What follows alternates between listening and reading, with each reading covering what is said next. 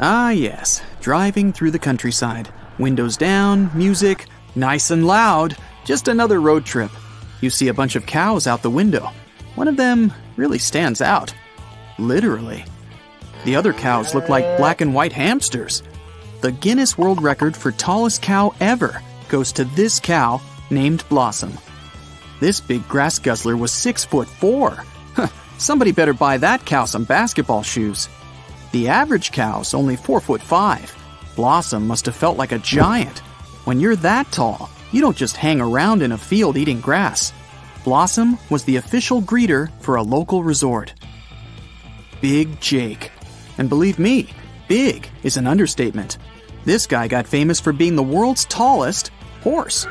Checking in at a whopping 6'11". We're gonna need a whole lot of basketball shoes. What a stud, which actually pretty much just means male horse, so... Now what about this little cutie? The world's shortest female horse. Her name is Thumbelina. What a perfect name. And she's only about 1'5". That didn't stop her from going viral though. Oh, and the shortest male horse is called Bumble. It means bubble in Polish. He's only 2 feet tall, but his heart is larger than life. So cute, and shorter than a greyhound. Now, I'm a full-out dog person. Well, regular-sized dog person.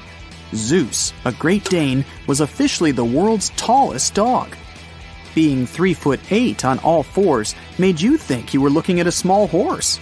Imagine that face waking you up in the morning. And what about taking him out for a walk?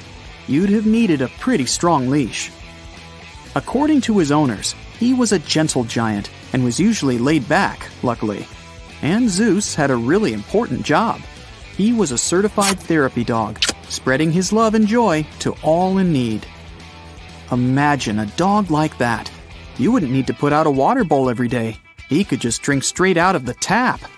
Hugging would be on a whole different level, too. How much do you think that guy ate?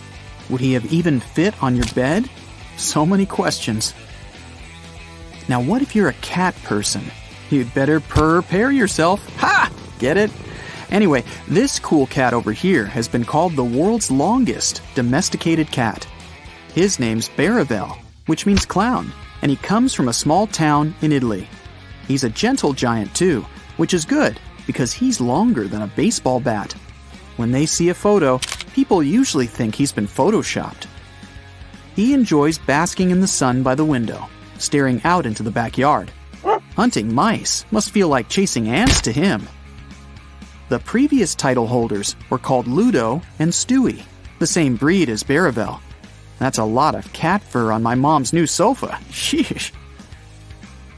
Hopping up next is a rabbit named Darius. His long ears and cute button nose aren't why he's special. A regular rabbit's about 14 inches, but Darius here, just over 50. That's basically a rabbit dog. Darius grew up on a farm in England, and living out in an open field gave him a super chill personality. Feeding him must be tough though. Darius must be a carrot-eating machine. I don't want to go down that rabbit hole. Enough of the cute stuff. Time for some more exotic animals. Maybe even mythical ones. Myths are just how people explain crazy things. Like the legend of the white-lipped man. That turned out to be just me eating cheesecake. Quick and shifty under the water, able to bring down an entire ship, the Kraken was famous for disappearing ships. That's what the legends say. Probably just a sailor's tale told to scare the new recruits. But researchers may have found its baby brother. The largest ever recorded squid was almost 60 feet long, but the researchers forgot to video it. No. The largest squid ever caught on camera was about 25 feet. That's like an RV. Scientists think there might be larger ones out there, but they're kind of camera shy. The great white shark, frightening ocean animals left and right. She's called the Queen of the Ocean. She's not one of those kind and gentle queens. Oh no. Scientists were able to tag her to study her more. This queen weighs about 3,500 pounds. That's like 6 motorbikes, or 14,000 hot dogs. She was caught in the waters off Nova Scotia by a team of terrified researchers. Good thing sharks only chill in the ocean. Unless, what about an episode of Shark Ninja Warriors? That was the biggest. Now, the longest. Good guess, but nope, definitely not a snake. But it is as long as half a football field. This animal was discovered in the deep waters off Australia. They found it there, glowing. And get this, scientists say it isn't even a single creature. It just acts like one. It's actually a whole colony, cloning and multiplying until it gets even bigger. Its technical name, This next animal can move on land and water. Don't be fooled by its short, scrawny legs. A crocodile can run as fast as a human on land. So if you're running a lap against these sprinters, try to climb up a tree as high as you can. Crocs can't climb trees, but you'd better believe they'll be waiting for you when you get down. They're also the heaviest reptiles in the world. An adult can weigh about the same as 2 small cars. The largest one in captivity was a saltwater croc in the Philippines. Lolong was his name, and he was 20 feet long. That's like 2 ping pong tables end to end, with a whole bunch of teeth. Slithering up next, another reptile, a beast of a serpent from Malaysia. Some workers were on break at a construction site on a hot day. They noticed something. Was it a large pipe? Well, this time it was a snake. They pulled out the longest python ever captured. It took more than 5 men to carry it out of the construction site without harming it or themselves. The beast was 26 feet long and weighed around 550 pounds. That's only a bit shorter than a light post. The previous record for the longest snake in captivity was the famous Medusa, also a python. That kind of snake can eat its whole weight for lunch. That's like me eating 280 burgers. I definitely don't want fries with that. Back to the water. Behold, the heaviest blue catfish ever caught! The Andersons bagged this guy in Virginia back in 2011, and they've been bragging about it ever since. Weighing in at a whopping 143 pounds, that's like fishing a washing machine out of the lake while standing on a small boat. That's why it took both father and son to drag it on deck. Honorable mention goes to the largest living cat in the world. Nope, it's not a lion or a tiger, but a little bit of both. It's a liger. Ligers don't exist out in nature, since lions and tigers live in totally different parts of the world. In wildlife parks, it's been done. Hercules holds this particular record. At over 900 pounds, he's the biggest carnivore mammal in the whole world. He's got his length from his mom, a tiger, and his weight from his dad, a lion called Arthur. Want to know what it's called when the mom is a lion and the dad's a tiger? A tigon. They're way less common than ligers, but they're just as bizarre. That sort of sounds like the ancient Greek mythical creature, the chimera. It was part lion, part goat, part snake, and some stories say it even had bat wings. Oh, and it breathed fire too. You'd need to bring in a whole bunch of Spartan firefighters to take care of that thing. But it probably hosts a sweet barbecue party. So what about us humans? The award goes to Robert Wadlow from Illinois. He was a staggering 8 foot 11 inches, and he could pick up his dad when he was just 9 years old. Just let that sink in for a while. He ate over 8,000 calories a day, and his shoe size was 37 AA. In 2018, the most powerful underwater earthquake occurred between East Africa and Madagascar. There was a deep rift between the Earth's crust and the mantle. Hundreds of thousands of tons of magma came out on the surface of the ocean floor. After that, a huge underwater volcano with a height of 2,700 feet was formed near the coast of Madagascar. This is almost twice the height of the Empire State Building, and all this is hidden under the water. French scientists studied this place since it had regular seismic activity.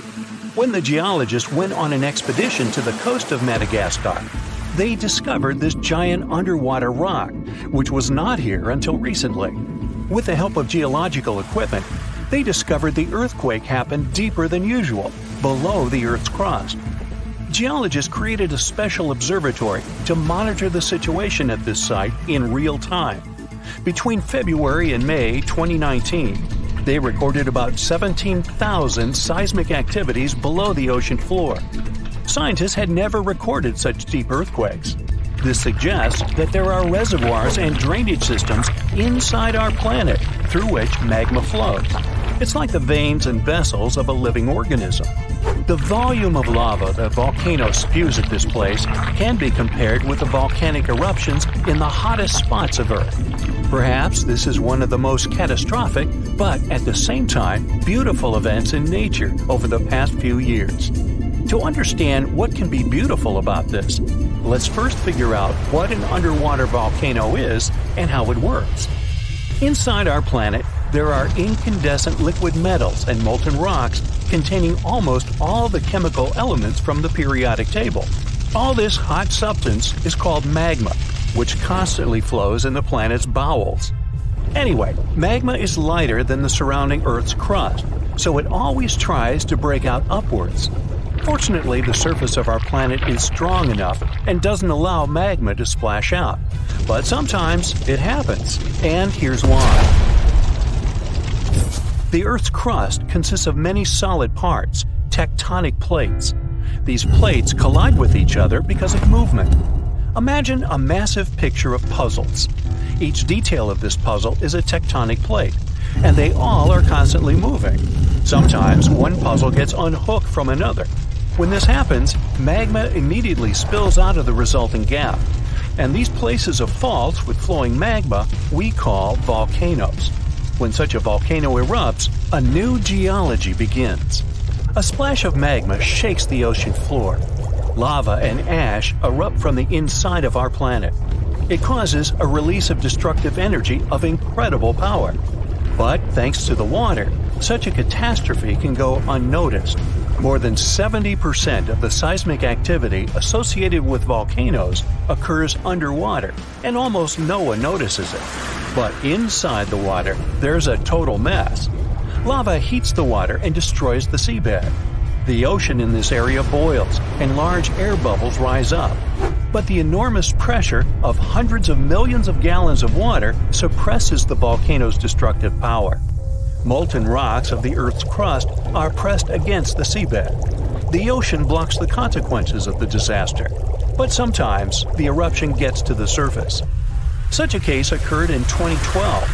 Vast pieces of pumice, the size of a van, began to float up in the southeastern Pacific Ocean. There were hundreds, even thousands of them. It was more like a group of unknown islands. Volcanic rocks scattered in the ocean over an area twice as large as New Zealand. Scientists used deep-sea sonar apparatus on the remote control to determine the full scale of the disaster. They studied the seabed for a long time and found 14 craters that released lava. The researchers saw that more than a third of the erupted volcanic material surfaced and scattered throughout the ocean. The rest was scattered along the bottom. It destroyed all marine life in the area. However, after the eruption of volcanoes, life is reborn like a phoenix from the ashes. Volcanic ash, lava, and soil around the volcano contain many useful elements and minerals. They nourish the soil and promote the development of microorganisms not only on land but also in water. That's why there's so much vegetation, flowers, and trees around volcanoes. And underwater volcanoes can eventually form natural islands. This is a long process, resulting from which a large piece of land comes out of the water. When magma goes out, the water immediately presses it to the seabed. The eruption can go on for a long time. The released magma raises the level of the seabed. After another 100, maybe 1,000 years, a new eruption begins. New magma flows lay a new layer on the surface of the previous one. Over millions of years, layer by layer, the volcano has been growing. It's slowly rising up because of constant eruptions. Some volcanoes may go out forever, and some continue to erupt. And then, one day, the level of volcanic rock reaches the surface in the form of a huge island. After many more years, the volcano may go out, and then life appears on the formed island. The destroyed seabed area is filled with animals, trees, flowers, and plants. These volcanic islands have unique ecosystems because they develop separately from all continents. Observing such islands helps scientists understand how life on Earth was born. There are hundreds of islands around the world that have appeared because of eruptions of underwater volcanoes. You can find them in Hawaii, Indonesia, and Iceland. Many of them are inhabited by people. They build villages and small towns there. The ground on such islands is fertile. Fruits and vegetables grow there. The water is filled with fish. Such places may seem like paradise, but at the same time, it's dangerous to live there because the volcano may wake up. One of the most famous eruptions occurred on the island of Ogashima, south of Tokyo. People built a beautiful city right in the crater of an active volcano, and in May 1785, the eruption began. No one expected this to happen. At some point, thousands of birds rose and flew away from the island, and then the ground began to shake. A heavy, low sound came from beneath the underground depths. Thick smoke escaped from the top of the green volcano. The mountain threw dirt, large rocks, and red-hot pieces of magma into the sky. The disaster lasted several weeks. People managed to evacuate, and then there was a long recovery. Locals rebuilt the houses and brought the city back. Almost 250 years have passed since that moment, and during this time, the volcano has never woken up. Despite the risk of a new eruption, people continue to live there. The population is growing since this place resembles paradise, and no one wants to leave it. There are thermal springs, dense jungles with rich soil, and many fish. Meteorological and seismological services constantly monitor the volcano's activity. Movements and fractures of tectonic plates create another natural disaster: destructive tsunamis. Unlike volcanoes, huge waves are formed when seismic activity causes the crust to move vertically, up or down.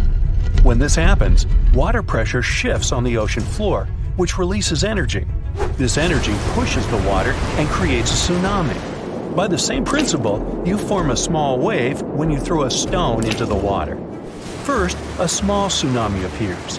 Then it picks up speed and increases in size. Its height can reach the level of a 5-story building. It's heading for the coast and accelerating to 500 miles per hour. This is almost twice as fast as a Formula One race car. Millions of gallons of water, weighing thousands of tons, are getting closer. And now the wave reaches the shore and demolishes everything in its path. Houses, trees, cars, nothing can withstand the destructive force of nature. Such tsunamis are a frequent occurrence on the coast of Japan. People have built massive shields near the land to stop the waves before they hit the shore. Still, in spite of all preparedness, somehow, nature always prevails. Can you guess what the largest civilization on Earth is? You're probably thinking about the country with the most people. Well, the largest civilization, or group of living beings on the planet, is not human at all. And no, I'm not referring to some bacteria you need a microscope to see. You're more familiar with these insects. We've all seen ants. Maybe some of them walked over you during a camping trip. Maybe they got into your clothes. Not a pleasant feeling, right? But these critters are not as primitive as you think. They've built up an entire empire similar to human societies. The total number of ant species is more than 12,000. If they had a country, its flag would probably be black, brown, and red. Those are the most common colors of ants. The size of this ant land would dwarf human countries. These insects live in almost every corner of the planet. Iceland, Antarctica, Greenland, and some smaller islands are the only places they haven't reached. That's because they aren't used to temperatures lower than 52 degrees Fahrenheit. But they have a trick up their sleeve, a really tiny sleeve. Ants can slow their metabolism in cold climates. They can live for 3 to 5 days in temperatures close to the ones in your refrigerator. Humans also feel cold in sub-zero conditions, but luckily, we have clothes to keep us warm. It's nearly impossible to count all the individual ants on Earth. Biologists estimate that there are at least 20 quadrillion of them. You'd probably run out of paper if you tried to write this number down, so let me scale that for you. For every human on the planet, there are around 2.5 million ants. But what we lack in numbers, we make up for in weight. We outweigh ants 193 to 1. Still, their total weight is about 7 times as heavy as the Empire State Building. And ants are much older than humans. Back in 1967, scientists discovered a fossil of an ant species in amber. Yeah, something like that mosquito from the Jurassic Park movie.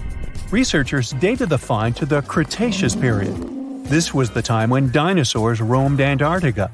Back then, the region was covered by forests, not ice and snow like today. The ants we have today are descended from an ancient wasp species. This is odd because wasps are solitary creatures. On the other hand, ants are social creatures that live in colonies. Their society has various roles, similar to a human one. The leader of the colony is the queen. There's usually one, but some species have several. The queen is larger than other ants, and it has wings. It also lives longer than other members of the colony, up to 30 years. Compare that to worker ants that can live 7 to 8 years. The queen's role is to lead the ant society and lay eggs. In fire ants, it can lay up to 800 eggs per day. Wow. She does this with the help of male ants called drones.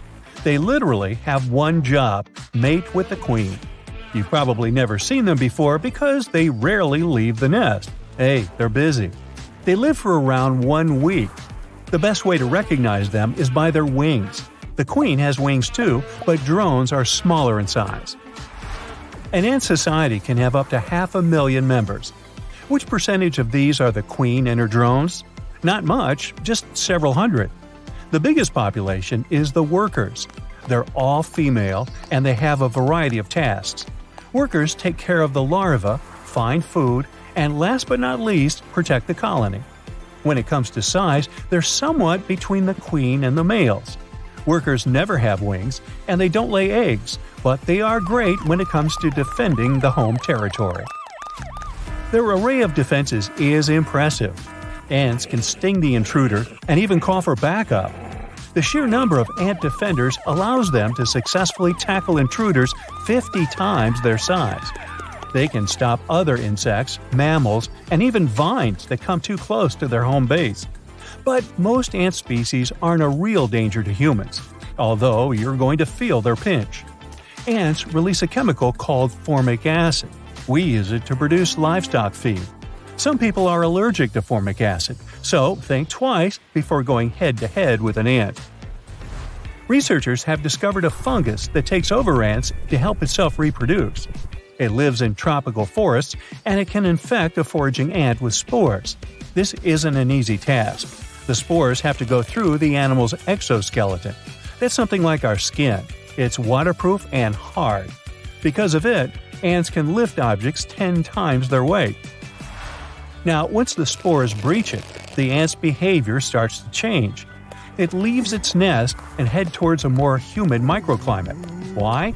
Because those are the favorable conditions for the fungi's growth. The ant sinks its teeth into a vein of a leaf and waits for its ultimate end.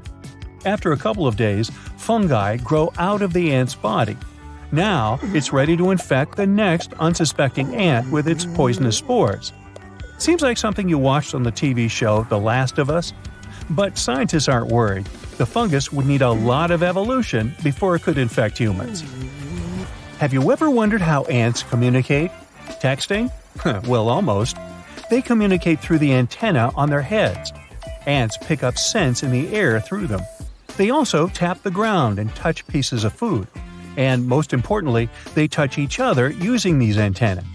This helps them identify the ant next to them and relay information. If the nest is in danger, the news has to travel fast to the defenders. Ants' other senses aren't that sharp. They don't have ears at all. These tiny insects sense vibration through the ground. And their eyesight isn't the best either. They are nearsighted. Ants can see up to 3 feet in front of them. Any objects further than that appear blurred to them. Species that live underground don't see at all. That's why the antennae are so important for these critters. Ants are pretty good farmers. Leafcutter ones do exactly what their name suggests. They bring the leaves back to the colony. There, fungi grow on them, the good kind. They serve as food for the larvae. Nearly 80 ant species have mastered this primitive form of farming. It might look basic to us, but not many animals farm food. Gophers, beetles, and termites are the only other species that do it. And no, ants are not termites. A carpenter ant might look like a termite, but they are different species. Biologists consider several dozen ant species advanced farmers. Their crop is mushrooms, whole gardens of them. They've even cultivated special mushroom varieties. These were domesticated by generations of ants. If you took the mushrooms outside of the ant garden, they wouldn't be able to survive in the wild. But that's not all ants grow. They've also mastered husbandry. Humans have livestock, and ants keep aphids. These are small green bugs that take nutrients from plants and produce nectar called honeydew. It serves as a high-energy food for the ants. They protect aphids from predators, and that's not all. They even milk them. An ant will tickle the bug's abdomen with its antenna. The little fella then willingly releases excess nectar for the ant to feed on. Nature can sometimes be really adorable. There is even a stranger natural phenomenon in the ant world. Ant species from the Americas have been known to go in circles. They do so without stopping until they drop down out of exhaustion. Since they can't see, they follow the pheromones of the leading ant, and if it gets off track, the ants following it become trapped in an endless spiral. Humans call these traffic jams. That award for the smallest heart in the world goes to a fairy fly. It's a little insect that's about as thick as a piece of paper. You'll need a microscope to see its heart. Despite the name, this creature isn't a fly. The fairy fly is actually a wasp. If you ever get a chance to look at one under a microscope, you'll see the resemblance. Moving over to bigger but equally impressive hearts from the animal kingdom. Zebrafish have a very cool ability when it comes to their tickers, which are only about 0.04 inches in diameter. Their hearts can regenerate. If a zebrafish's heart ever gets damaged or has a problem, most of the time it can repair itself. Human hearts may be awesome since they continuously try to replace their cells and repair heart tissue, but it's no match for that of the zebrafish. Let's look at cockroaches. Our hearts have 4 chambers, each of them with a designated task. The system can't function without all 4 working properly. The heart of a cockroach has 12 to 13 chambers, which are placed in a row along the length of the insect's body, on average about 1.5 inches. They work separately since they're powered by different muscles. This means that if any of those chambers gets affected, the insect might not even notice. Most of the time, the cockroaches survive without all those heart chambers working properly. A hummingbird's heart can beat up to 1,200 times per minute. The heart of a human athlete might only go as fast as 220 beats per minute. Despite being one of the smallest hearts in the world, that of a hummingbird is quite large compared to the bird's full size. It amounts to about 2.5% of its total body weight. By the way, the blue-throated hummingbird flaps its wings up to 15 times each second. It's so fast that this movement cannot be perceived by the human eye. That impressive speed is backed up by an even faster heart, which beats up to 21 times each second. Ever heard of the emperor penguin? It's not a penguin species that just happens to have a crown on its head, if that's what you're thinking. They are fascinating swimmers that can dive deeper than any other bird, up to 700 feet. Not to mention that they can stay submerged for up to 18 minutes at a time as they gather food. Their hearts are equally as spectacular, weighing somewhere around 5 ounces. Their hearts are very slow. When in the water, an emperor penguin can reduce its heart rate to about 15 beats per minute. It shuts down the blood supply to all but the most vital organs. It also dials down oxygen consumption, allowing the animal to use only what's necessary for deep water hunting. Heart size tends to be pretty proportional throughout the animal kingdom. Most of these organs weigh somewhere around 0.6% of an animal's body mass. Dogs and wolves have bigger hearts by comparison, about 0.8% of the animal's total weight. An average dog's heart weighs about 20 ounces. If a human heart suddenly got filled with fat, it would become a problem pretty fast. But that's very different for a python though. If that happens to this reptile, it's actually a sign that things are going great. Pythons tend to have really big meals. After each of such meals, their hearts get larger by about 40%. And since a python can weigh as much as 250 pounds, that's a lot. Most of these increases is caused by the snake's heart swelling up because of fatty acids absorbed from the meal. These reptiles adapted to do so to speed up their digestion, even though it still takes them days to process one single meal. Their blood gets so full of fatty acids, it even changes its color and consistency. In some cases, it may even turn opaque, looking more like milk than anything else. Finishing our chart on the other side of the spectrum, the largest heart in the animal kingdom belongs to the blue whale. And for a good reason, since they're some of the largest animals ever. This giant heart is about as big as a bathtub and weighs more than the average gorilla. Regardless of their size, animal hearts are amazing. Us humans and most animals just have one heart, but this rule doesn't apply to all creatures. Take octopuses or squids, which have 3 hearts. This is how their system works. 2 of their hearts help to pump blood to the gills, so they have enough oxygen in their bodies. The 3rd heart pumps blood around the body. Some animals don't have hearts altogether. It doesn't necessarily make them mean though. Jellyfish, starfish, or corals lead pretty good lives even without hearts. Take starfish for example. They don't even have blood. That's probably the reason why they don't need a heart either.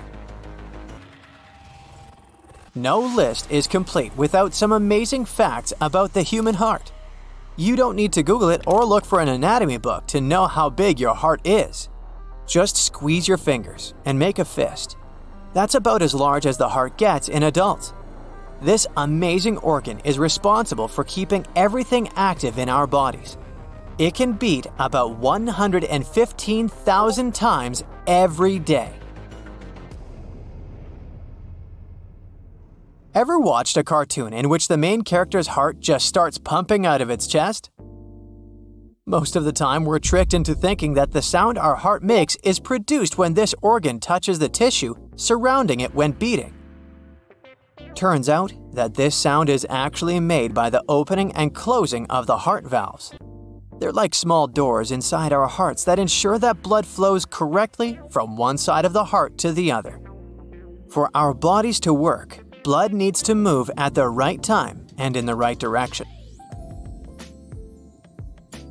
Our lungs are not twins, they're siblings, and our heart is the reason. Our right lung is bigger and tends to weigh more, and our heart is to blame. Our ticker tilts to the left a bit. This creates a small indentation in our left lung, which is called the cardiac impression. The right lung may be bigger, but it's a bit shorter since it needs to make room for the liver. Speaking of positioning, our heart is really not as far on the left as we might think. It's actually pretty centered with just a slight tilt to the left. People born with dextrocardia, though, have their hearts positioned on the right side of their chest. This condition, on its own, isn't problematic, but it tends to coincide with other diseases that can have serious effects on the heart and other organs. Do you know most heart attacks happen on Mondays? The reason is still up for debate, but most scientists believe it has to do with the stress of starting a new working week or with the changes in our sleep-wake cycle. You tend to sleep more at the weekend, and waking up earlier on Monday may be detrimental to your heart. Your heart started beating about 4 weeks after you were conceived, and it won't stop until you pass away. Sure, it may get weaker as you grow older, but the heart doesn't get tired. It's a really hard job if you think about it. Try this experiment to test it out. Squeeze a tennis ball in your hand. Your beating heart is about the same force, 100,000 times a day. I bet you'll lose count before finishing. In some cases, the energy our hearts need to carry on pumping is unstable. That's why pacemakers were invented. They act like small generators placed inside the human body. They help with stabilizing abnormal heart rhythms. The first ever device of this kind was put into a woman's body back in 1958. Her name was Arna Larson, and when she passed away at 86, it was because of other issues. It had nothing to do with her heart.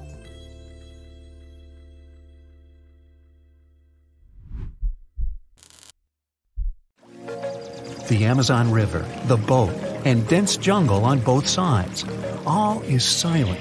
Only the engine is revving, and you look around nervously under the earnest gaze of the Peruvian guide. Suddenly, the man smiles and points ahead.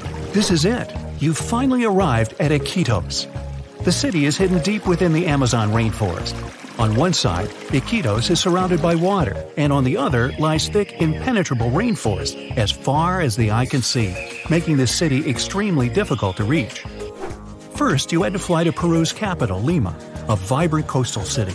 From there, you traveled by bus through Peru's vast jagged mountains before being plunged into the heart of the Amazon rainforest. 3 days into this bus journey, you reached a small town where the road suddenly stopped. At over 140 square miles, Iquitos is the largest continental city in the world that cannot be reached by road. You're still over 200 miles away from Iquitos, so from here you take a boat ride along the hot, humid Amazon River before finally reaching the remote city 5 days after you left Lima. When you arrive in the city, you notice many of the houses are built on tall stilts.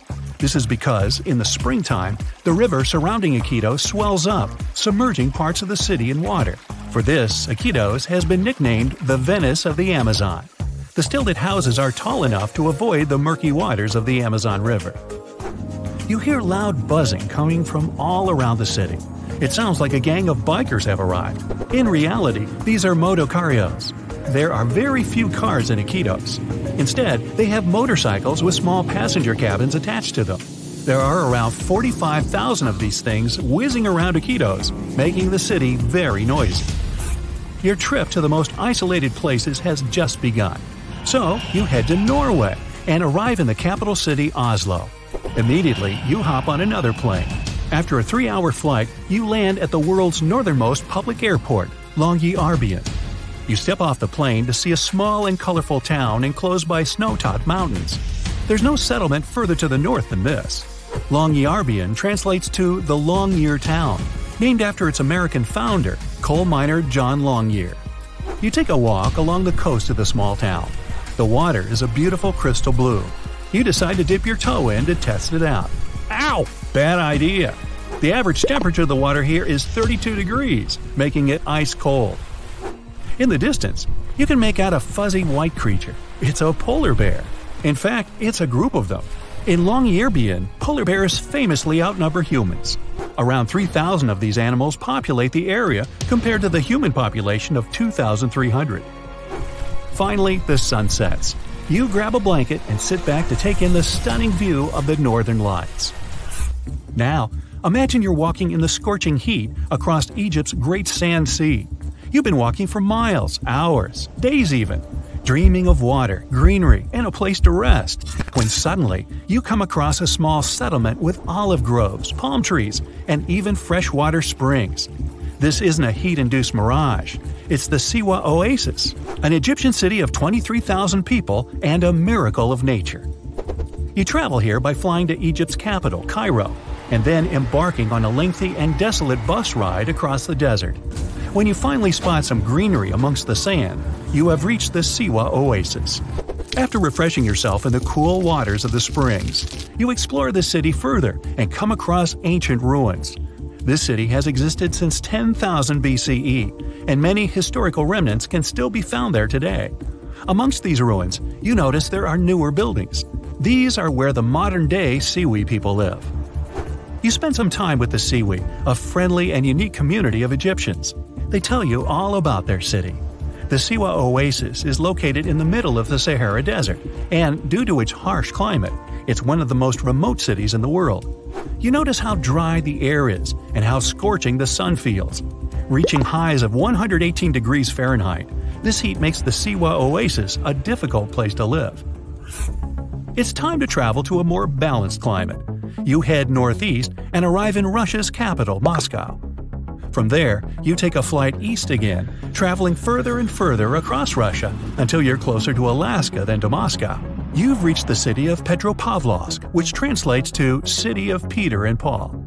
The first thing you see are giant mountains surrounding the city, cutting it off from the rest of the world. These mountains are in fact volcanoes. In this far eastern part of Russia, there are more than 300 volcanoes, including 29 active ones. These volcanoes stop any roads from reaching Petropavlovsk. The city depends on flights and boats to import supplies. You turn away from the volcanoes to stare out at the blue, shimmering ocean. The water looks nice, so you head down to the beach where a crowd of sea lions are sunbathing along the sand. Petropavlovsk is home to incredibly diverse wildlife. Just off the shore, you can see a whale fin poking out of the water. You explore the city's diverse landscape. You go to one of the city's ski resorts and spend the day on the slopes. Then you hike up a rocky path to the base of one of the city's many volcanoes. Finally, it's time to relax on a boat tour around the island to see the city's famous Three Brothers rock formation. Feeling inspired, you travel to another volcanic land, Chile's Easter Island. The island doesn't have a harbor and only one airline flies to the remote land, so you travel an entire day to Santiago, Chile. Then you climb aboard a small plane to fly to Easter Island. You walk among the high cliffs of the barren island and come across its famous monuments. These are giant, mysterious statues of human heads. They're called moai and were carved by the local people around 800 years ago. You inspect the earth beneath your feet. It looks and feels very dry. Easter Island consists of 3 ancient volcanoes. The volcanic soil makes it very difficult to grow crops or vegetation. Some of the city's trees were cleared hundreds of years ago to make way for the stone monuments, giving the island the empty look it has today. You embark on a boat ride 1,100 miles west from Easter Island. You reach a small green land floating in the Pacific Ocean. This is Pitcairn Island. You might recall that this place played a major role in the mutiny on the Bounty. You come down from the boat and begin your journey to reach Adamstown, the center of the island where its 43 inhabitants live. To reach Adamstown, you hike the Hill of Difficulty, a steep and rocky 200-foot climb to the top of the island. Now that you've finally made it here, you can explore the diverse and unique nature of the land. Pitcairn Island is home to the largest marine reserve in the world. You take a snorkeling trip and swim alongside all kinds of exotic fish. You explore vibrant coral reefs and even catch sight of a rare humpback whale. Dreaming of the great days of the old Wild West, you decide to travel to Supai, Arizona. To get to this Native American settlement and fragment of the past, you drive along America's famous Route 66. You stop, seemingly in the middle of nowhere with only desert land as far as the eye can see. Then you follow an 8-mile walking trail to reach Supai. You hike down into the Grand Canyon, almost 3,000 feet deep. You come across a stunning waterfall spilling over the cliffs of the canyon. This is Havasu Falls, a popular tourist spot, famous for its vivid blue-green water. After a further mile's hike, you finally reach Supai. Over 200 members of the Havasupai Indian tribe reside in the small town. It's often referred to as the most remote town in the United States. To your left, you see several mules making their way across town with packages on their backs. Because no roads lead to this small settlement, mail is delivered by a mule train. Without it, it would take the average mail carrier a 16-hour hike to complete this route. You walk around the area and come across many more towering blue waterfalls. The untouched nature and great views of the Grand Canyon make the long hike worthwhile. After a beautiful sunset, nighttime falls, and there are no lights for miles. The land is lit up by the countless stars shining overhead.